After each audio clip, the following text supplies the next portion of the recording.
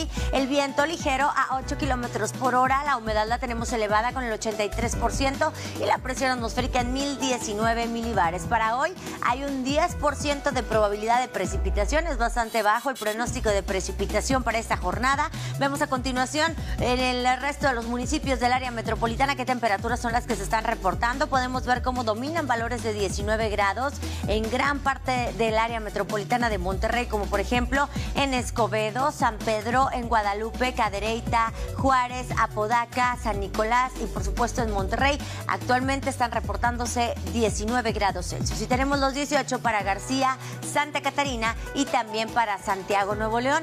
Para esta jornada la condición de cielo será parcialmente nublada, la temperatura máxima llegará a los 28 grados, se espera que a las 12 del día el termómetro nos marque los 26 y por la noche el valor descenderá a los 25 grados. Como ya le explicaba, existe este 10% de probabilidad de precipitación, es bastante bajo el pronóstico de lluvia. En los siguientes días prepárese porque aumenta el pronóstico de lluvia para el fin de semana, lo que es sábado y domingo aparece la posibilidad con un 20 e incluso un 30% de probabilidad. Lo que es jueves y viernes seguimos con cielos medio nublados y con el 10% de probabilidad de lluvia. Vea las temperaturas sumamente agradables. Las mínimas al amanecer entre los 19 y los 21 grados, las máximas entre los 30 y los 31 grados Celsius. Ya comienza a sentirse esta temporada de primavera que ya está próxima a ocurrir el 20 de marzo, pero bueno, ya comienza a recuperarse la temperatura. Ya estos frentes fríos, que son los últimos frentes fríos en esta recta final, ya nos encontramos de sistemas frontales. Bueno, ya estos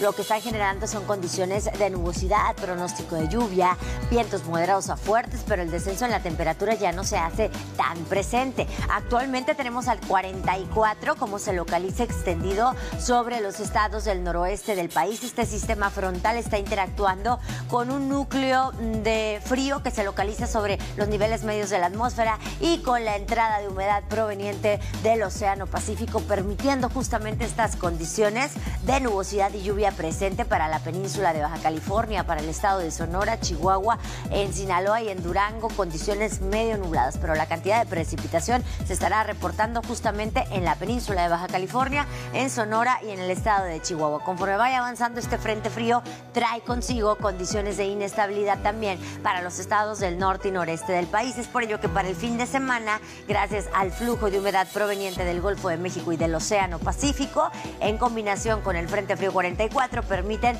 desarrollo de nublados y posibilidad de precipitación, pero hasta el sábado y domingo. De momento estaremos disfrutando de condiciones de cielo medio nubladas y ambiente sumamente agradable. El día de hoy completaremos un total de los